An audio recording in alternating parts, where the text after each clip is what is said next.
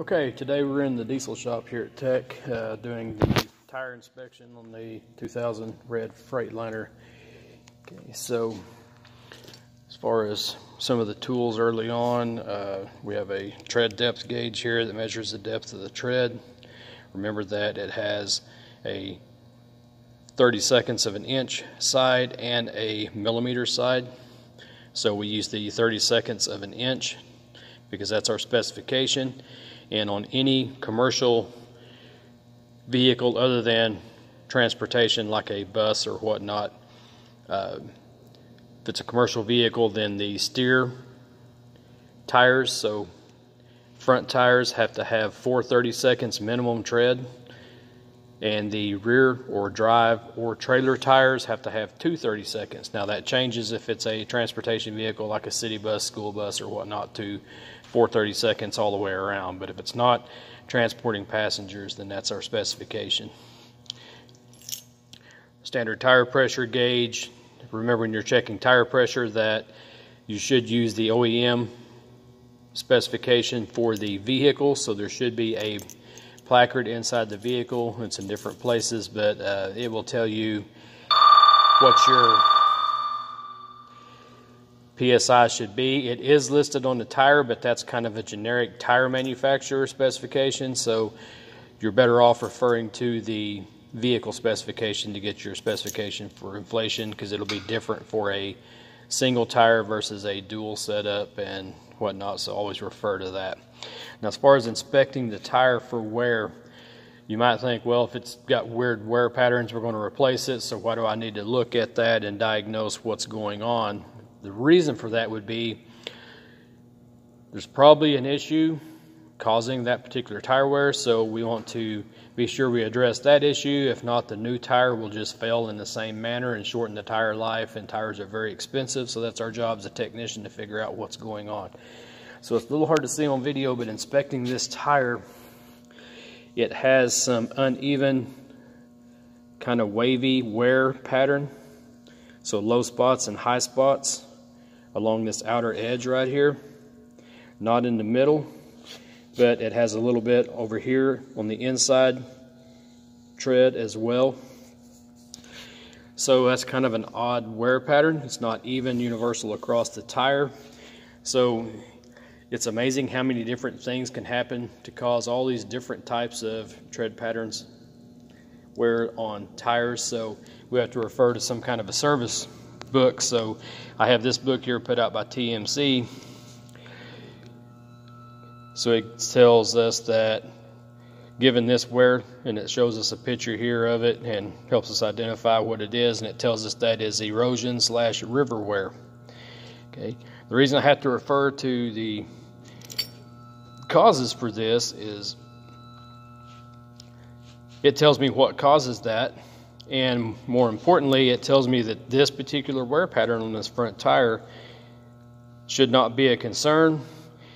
It tells me why it wears that way, so there's not a component failure or something causing this. It's kind of a natural occurrence for this particular type of vehicle and application and how it's used, so that would tell me no actions are needed.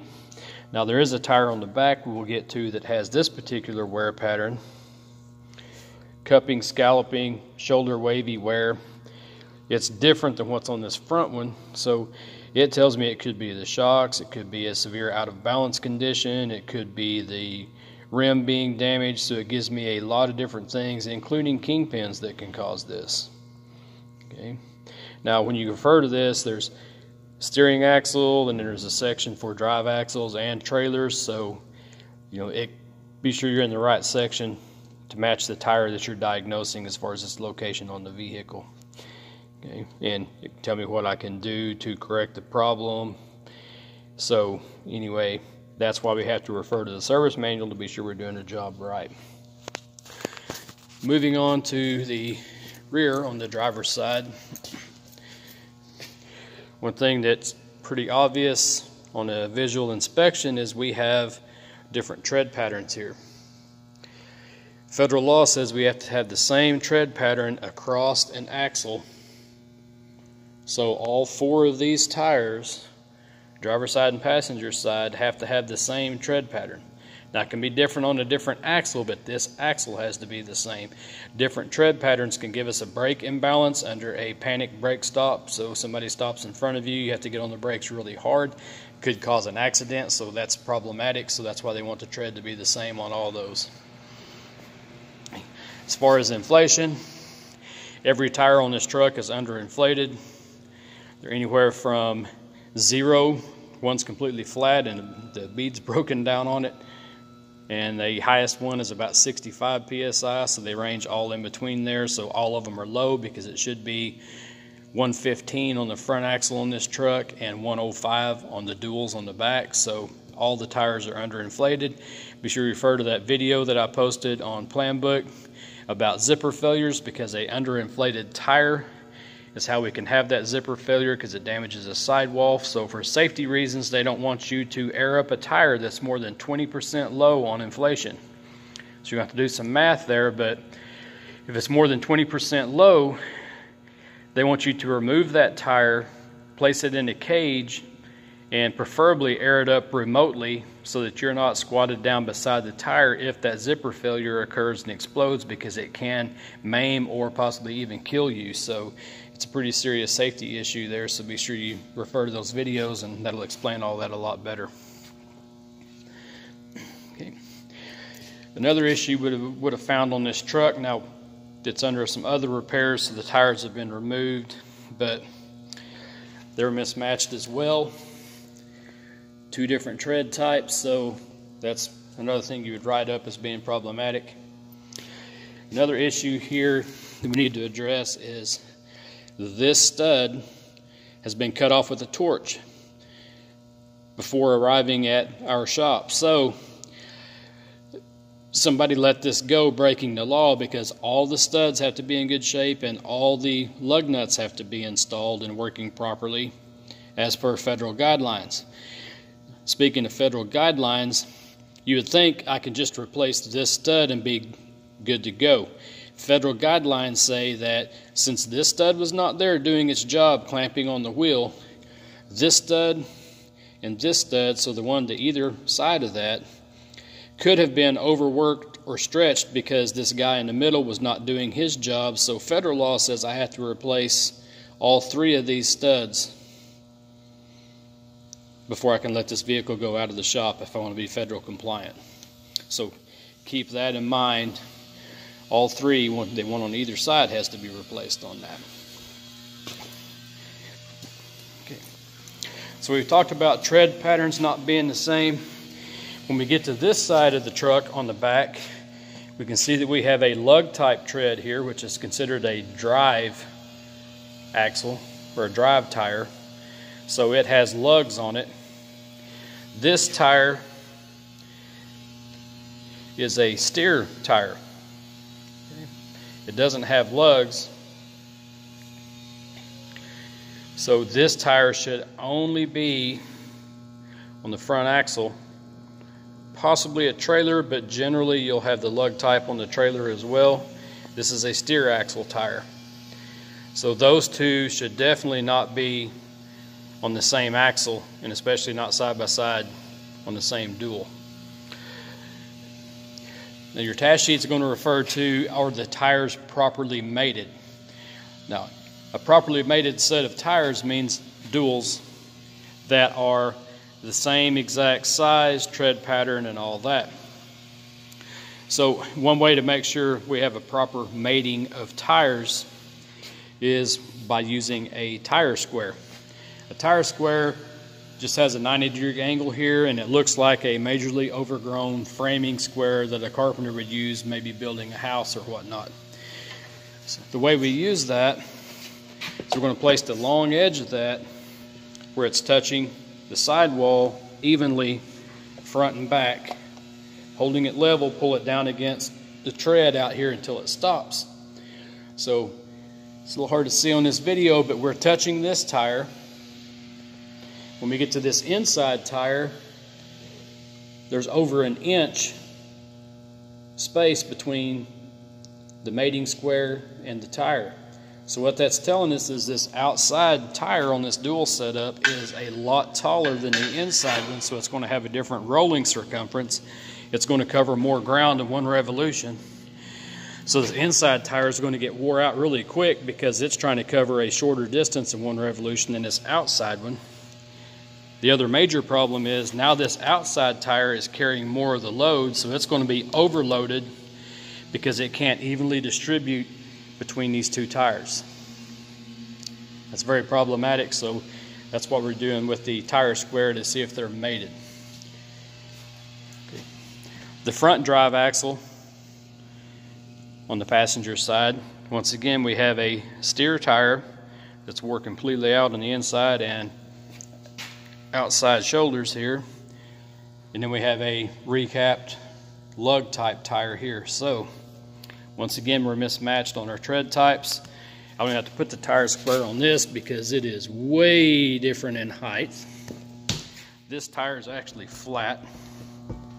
That contributes to it being different height because they have to inflate it to the same PSI to attempt to even be the same height. So here we have that type of wear I showed you in the little service guide there, where it's humped and wore out here. This is that balance problem. It could be shocks, it could be the tire's not balanced, it could be a bent wheel. So it gave you that list of steps to properly diagnose that, so that's why we have to do that. Okay. Last thing we need to talk about is